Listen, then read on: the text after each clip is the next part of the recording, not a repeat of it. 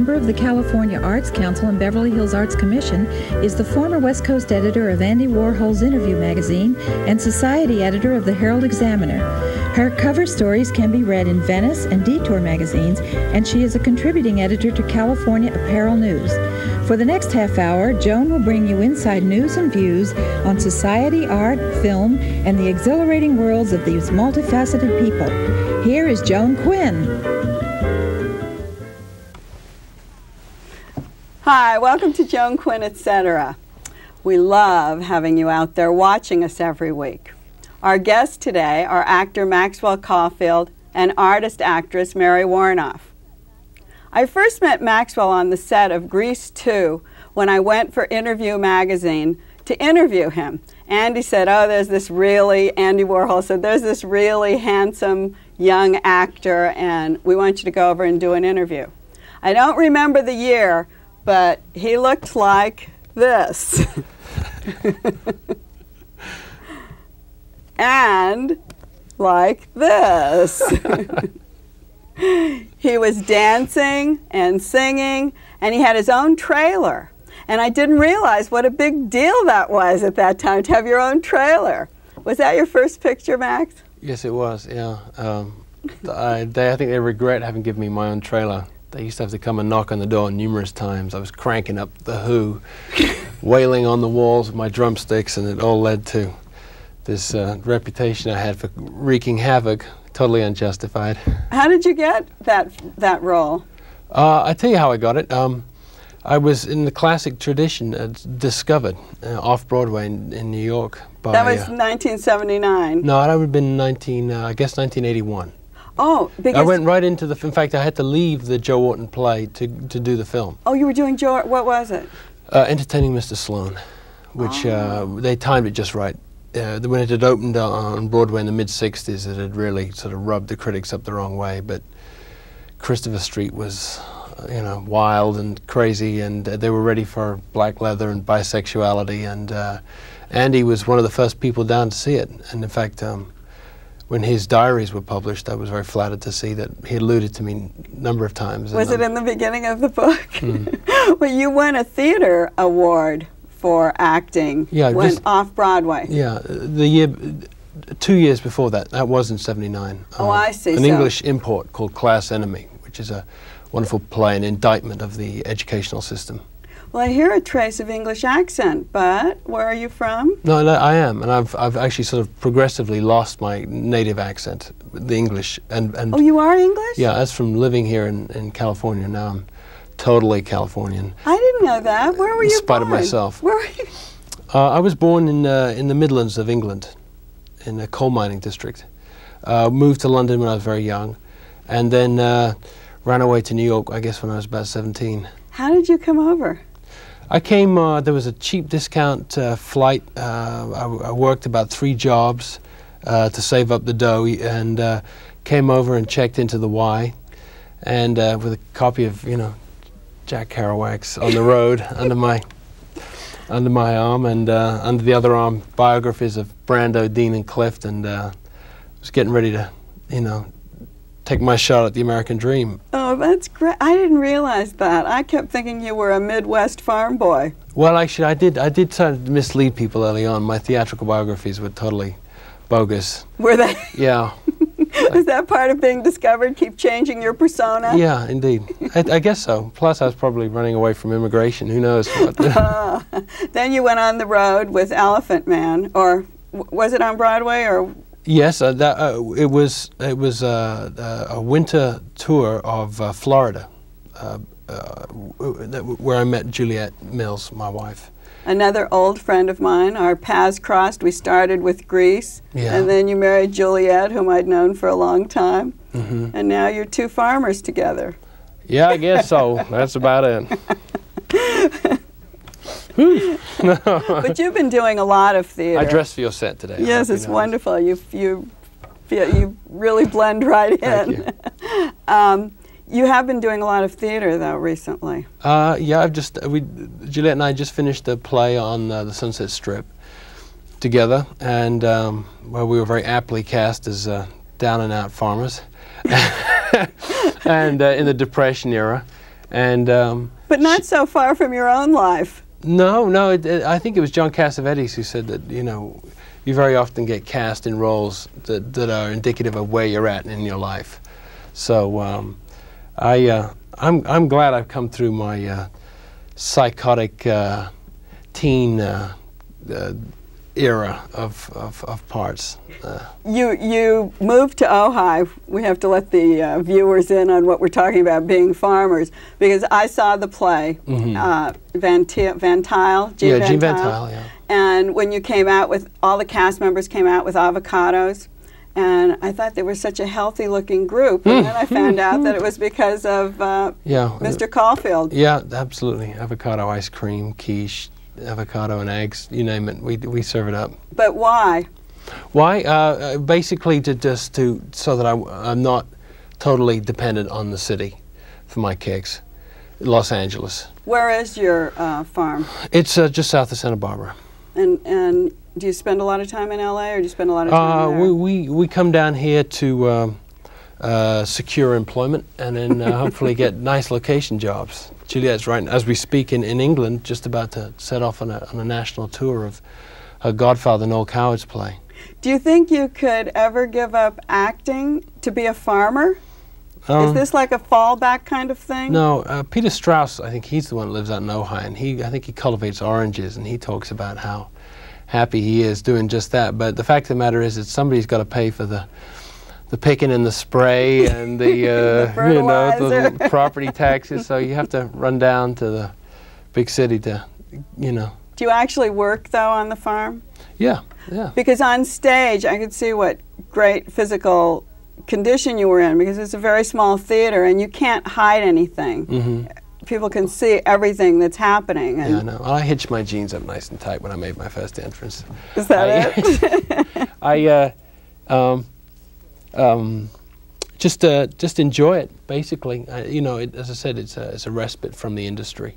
And as far as staying in shape goes, I live near the ocean too, so I like to swim, and that's my bag. Yeah. Do you think there are a lot of things that you would have to learn?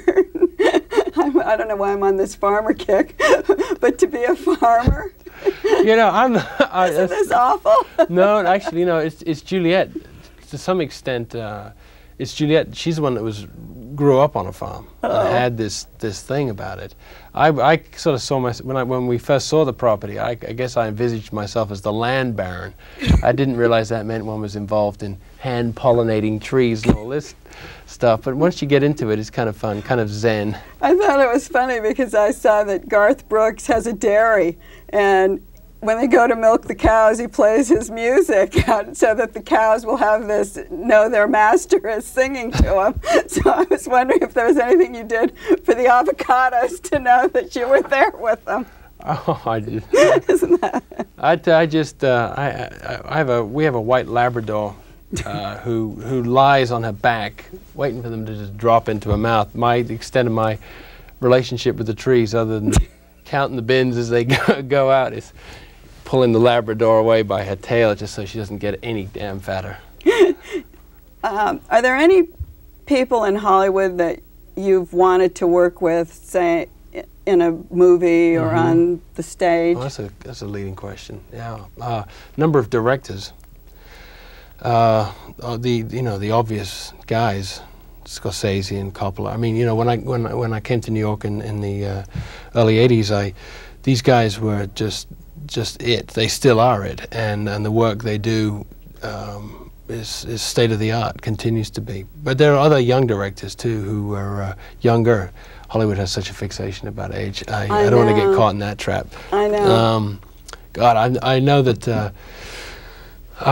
We'll finish this interview and I'll think of 100 of them, but I saw Jonathan Kaplan's film last night, Unlawful Entry, and that guy, I saw when he'd made Over the Edge, I knew he was really... Mary Woronov is our next guest on the show, and she did one of her very first movies with Jonathan Kaplan. Oh, really? So he's probably progressively gotten better and better and better to the point of... Sure.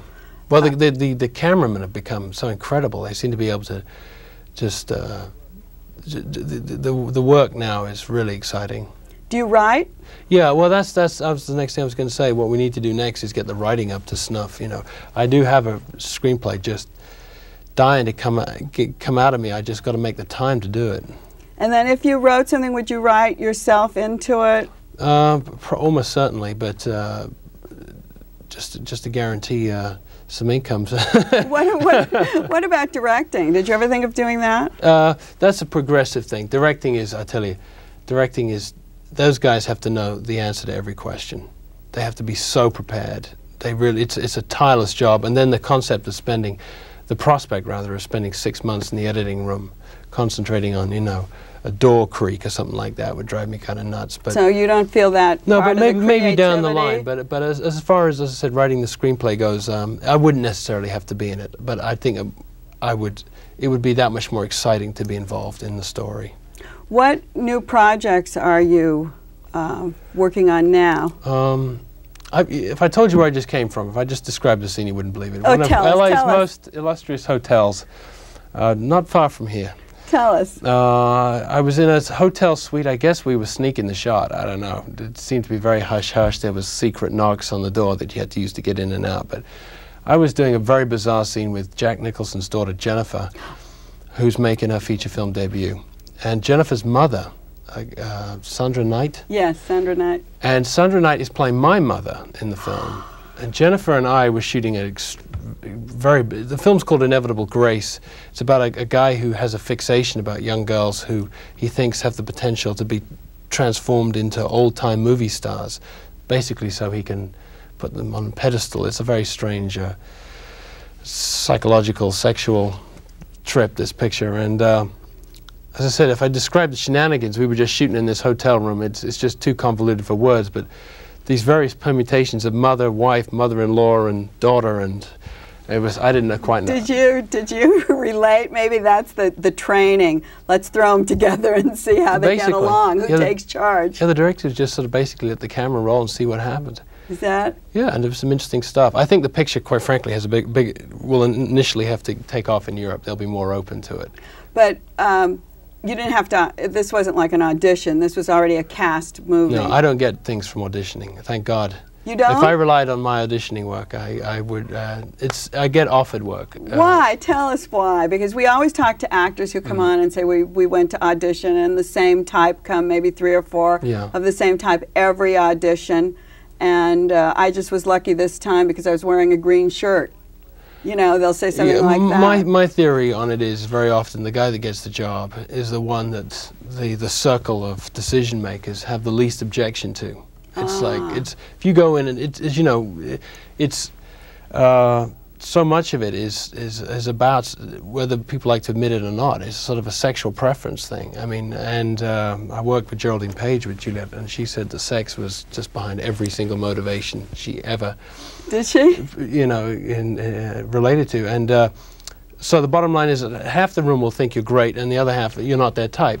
So it's the one who's like down the middle who they go, yeah, I guess I could see myself. You know, a lot of women are involved in the decision making these days, or at least in the casting directors. But I hear that it's still kind of the grunt work that really the producer and director call the shots. Would you like to go back to Broadway and be on in a play again? Yeah, absolutely. More so than making movies? What's no, your preference? it's good to mix it up. I won't claim to be, you know, have a preference of one over the other. I like the ultimate control that acting on stage represents, but then there's the excitement of the music and the you know, the fantastic backdrop of, and the intensity of the editing process can make, plus the wider audience you can reach through film. The more people you can hopefully influence with your ideas, or at least your humor. You know, because I believe that's what I am first and foremost, as an entertainer, not a great displayer of emotion. You know, I like to touch people, but I like to try and warm their hearts first and foremost. Well, we hope we had a big group of people watching us today, and we hope you touched them all. I know they were really wonderful to come from Ojai and from the hidden little hotel room behind the closed door. It's going on as we speak, who knows? And we want to thank you very much for coming. My great pleasure. Thanks, Maxwell. Thanks, Joan. We'll be back with Mary Woronov just after the break.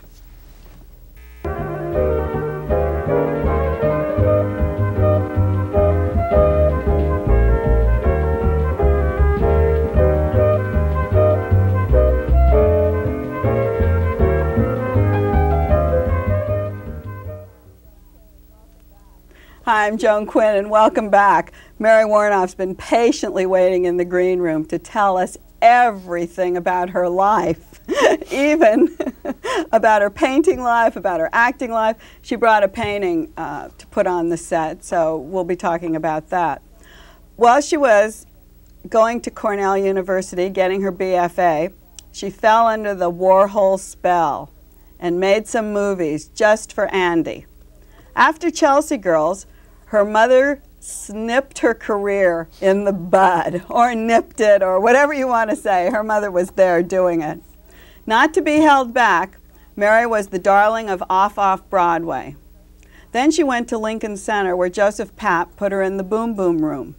She won a New York Theatre World Award, the same as Maxwell, same type of award, for Most Promising Actress. The lead in ABC's soap Somerset took her to the world of the low-budget film. Are you surprised, Mary, that I know all of this? I'm shocked. Mary worked in so many low-budget films that Playboy called her the Queen of the Bees. The biggest low-budget film she made, however, was Eating Raoul. There was no budget. So tell us about it. How did you work with no budget? Well, I did my costume changes in a phone booth. Superman style? Absolutely.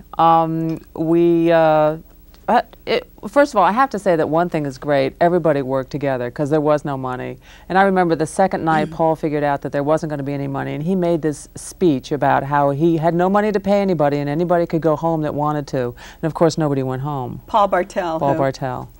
And from then on, the movie just fed itself. We worked maybe a weekend, and then I wouldn't hear from them for 2 months. And then we'd work another weekend, and that was it. The movie was over.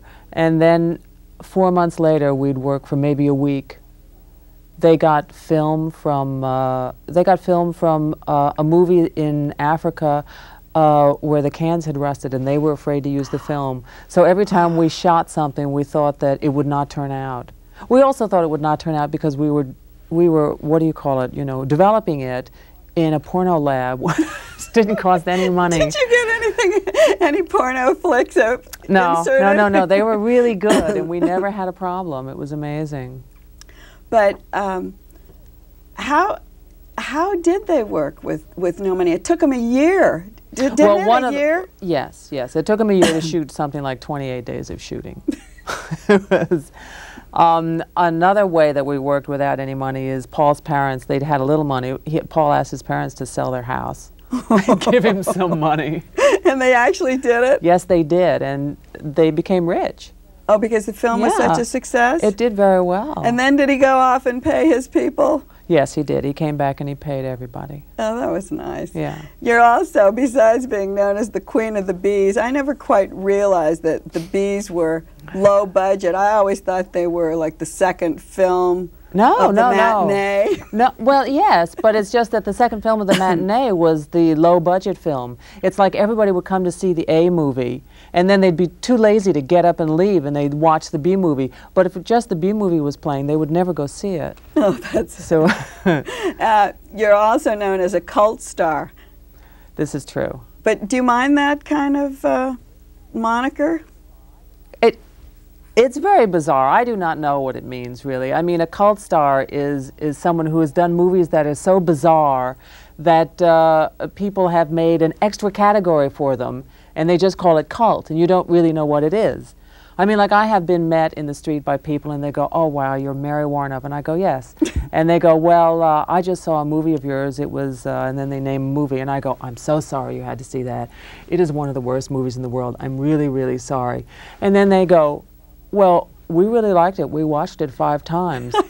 And And what movie would that have been? What movie do you think is so awful? Tell us one. No, I can't. That's very unfair. Such a list of movies. I don't know, how many movies did you make? I've made a lot. Really? Mm-hmm. I mean, a lot. I went down and I thought, well, I can't even start naming these movies. Or the plays. I mean, you were the plays I remember, because you have to work a long time on the plays. Women Behind Bars? Yes, I was in the original. I couldn't believe that. And you worked with Tom I'm very Ian. old. I know. No, I mean, I've been around forever. You started early. You started, I started guess. really young. When you were really young? No. I started right after Cornell. You know, I just started. And what were you actually at Cornell for? What were you going to be when you grew up? Art. I was going to be an artist. Have you grown up? Yeah, I have. I've grown up a lot of times. My art career I do, and then I phase out of it, and then I go into it again. And but we can't call art cult. I mean, that's not like a cult thing. No. Do you try to break away from that cult label? Yeah. I mean, you know, I did a day at Dick Tracy. That's not too cult. You know, I try and break away. My agent always sends me out for the finest and the best. And I do actually do things that, I mean, you know, like Class Struggle in Beverly Hills was not a cult movie. I mean, I have all those, you know, the movie I did with Dreyfuss was not a cult movie, Let It Ride. I mean, I have all of these other movies that are not cult. But for some reason, when I walk down the street, everybody remembers these horrendous movies that they are very fond of. And but they're independent films. I just saw you in an independent film recently called The Living End. That's the best movie. This guy is so great. This guy is really a genius. He shot with literally no money. I mean, I walked out on the set. Well, the set was, but there were no lights. He shot without any lights. So this is really going back to low budget. Yes. Independent Well, no, film. I have a fondness for low budget. I will always go back to it. I have a theory, especially with comedy, that a lot of money makes it not too funny. When you do really low-budget stuff, for some reason, you get this, it's a way that I'm used to working. You get this core of stuff that's really good. Do you also feel like you can do what you want to do, more or less, than having like a $40,000 a day studio telling you what to do? But the whole thing is when they have $40,000 and they tell you what to do, they're usually right. Oh, they have like this incredible scheme that you have no knowledge of. I mean, and they've got all this money pumping in for it, and you usually have to do what they do. But when they don't have a scheme is when they have no money. And you do get to do what you want to do, and it's wonderful. But you like to do that. There was this one movie that I did not want to do because it was the same old role. It was the role of this very mean, nasty nurse. And I'm so tired of this role. So I said, well, fine, you know, I will do it if you let me play it as a man. And they said, oh, okay, we really don't want you to, but since we're not paying you, what can we do? And so I put on this mustache. I was the greatest guy. I looked like this really hot sort of Puerto Rican guy. What did you do with your hair? I had a wig. Slick back? Yes, with a jelly roll. Oh, so you do get to do what you want. Who would hire me to play a guy? Nobody. You're tall enough. This is the only, it was so great. Did you have a hard time shaking that label in the Warhol movies of being a lesbian? Because I think Andy was always just willing to do anything that would stick a knife in someone and make them do something that was against what they were.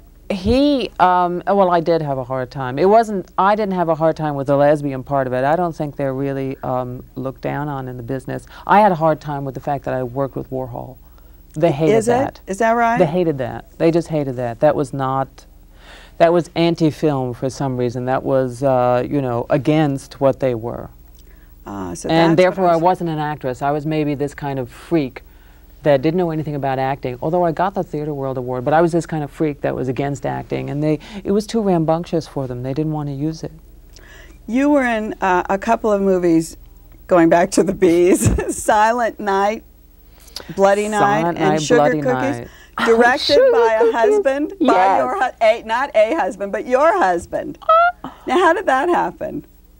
Well, I married him. I did a film with him in Italy, and I thought he was great, and I married him, and he wanted to continue his film career. And So he couldn't get anything but these terrible movies. And then he finally did Sugar Cookies.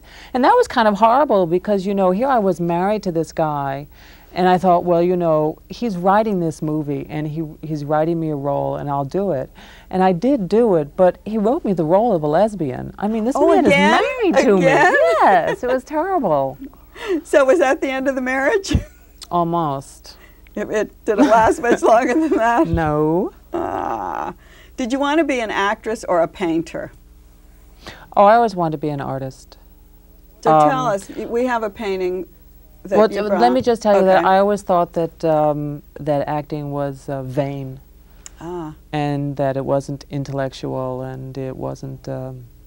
But you see, there's one great thing about acting: it pays the bills. So I'm an actress first. Is it easier? Easier than what? Painting? No, it's just different. So you didn't choose the easiest way? No. Painting's really lonely.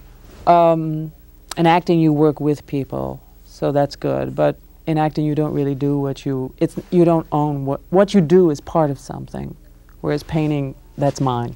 But the thing is, when you say you go out as an actress and you're there and they see you and you're doing something. Painting, I think, is putting yourself more on the line. You talk about being alone, painting, it's you, and then you have to bring it out and let someone see it. You know, and you're judged. I mean, you're just laying there bare open. Don't you think? I agree. Because when someone looks at my paintings, I don't get upset, but I get more worried or more moved or more, whereas if someone looks at my acting, I mean, you know, hey, you don't like it? Oh, that's fine. I don't care. That's what I mean. That's what I mean. You're like really on the line. Yeah. Do you in a gallery show, you can't really... I get really nervous in gallery shows. So but you've had shows in New York, because I came to one of your shows in New York. So do we have any shows coming up? Well, right now my paintings are at Trump's, which is a restaurant that shows art. Right. But are you going to be painting for any place in New York? Not that I know of. Well, then we're going to have the Mary Woronov show right here on the Joan Quinn show. And we're going to say goodbye to Mary and thank her for coming on and bringing her painting. And let's look at your art on our show. Thanks, Mary. Bye-bye. Thanks. Goodbye. Thanks for being on Joan Quinn, etc., and we'll see you next time.